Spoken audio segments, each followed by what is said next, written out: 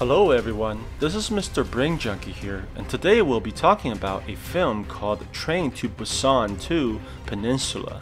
Be ready for some spoilers ahead. During the aftermath of a virus outbreak, South Korea is infested with zombies. Our main character, the soldier boy, is driving his nephew, sister, and brother-in-law to a ship where they can hopefully escape this disaster.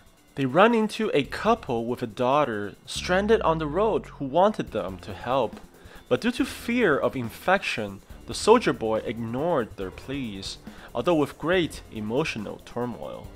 The family finally arrives at the boat, which is heading towards Japan where the infection have not spread to. However, in the middle of the trip, they were forced to redirect to Hong Kong. What's even worse, there were infected people on this boat, which caused many deaths, including his sister and nephew.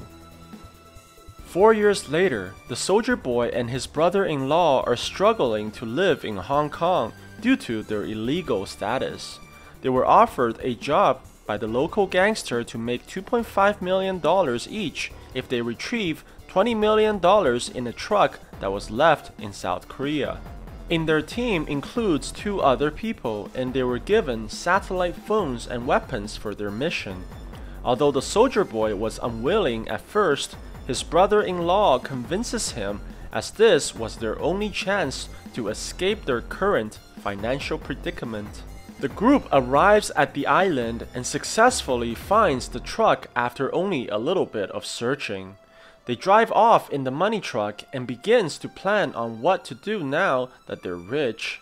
Personally, I think it's a bad omen to celebrate so soon. Before they can finish daydreaming about their riches, numerous flares were shot at their direction, which drew herds of zombies towards them. They floored the gas pedal, but ultimately were unable to escape. They crashed the money truck and the soldier boy flew out through the windshield. The driver died immediately by the crash, and the other 2 hid inside the vehicle. The soldier boy tries to fight off the herd, but there were clearly too many zombies. He is saved, however, when a black truck driven by a young girl came to his rescue.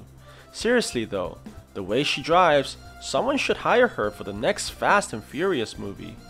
In the meantime, the man hiding in the money truck comes out after the zombies were chased off by a group of people. However, they killed him sadistically and took the truck with the brother-in-law hiding in the back. It turns out that these people used to be a part of the military, but has went crazy during the outbreak.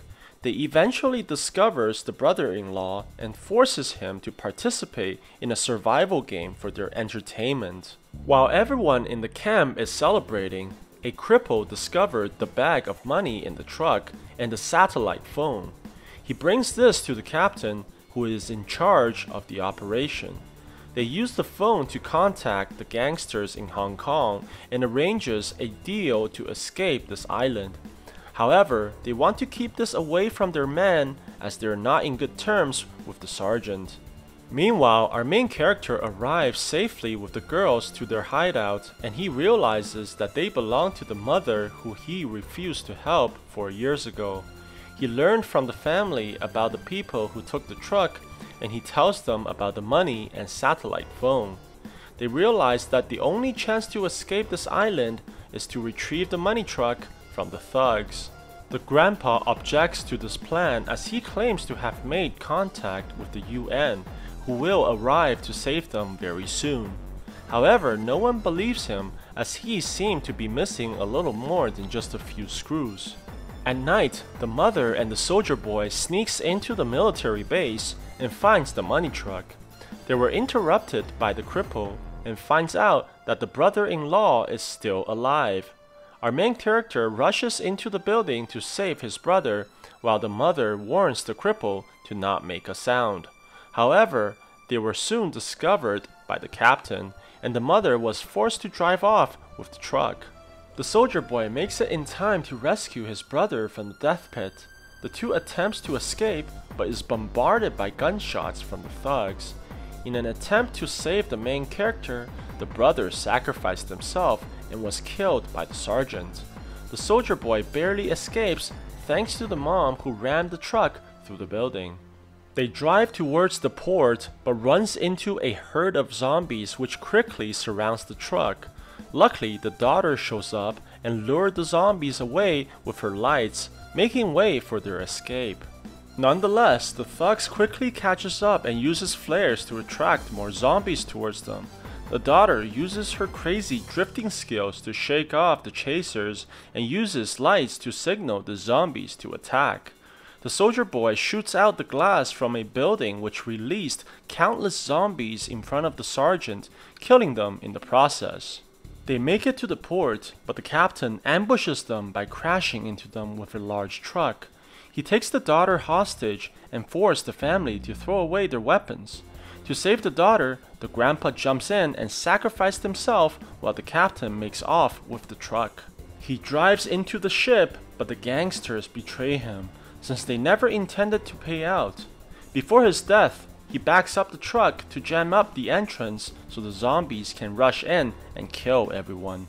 The family is hopeless as they realize their only way off the island is destroyed. However, they soon see a helicopter from the UN arrive just like the grandpa said before.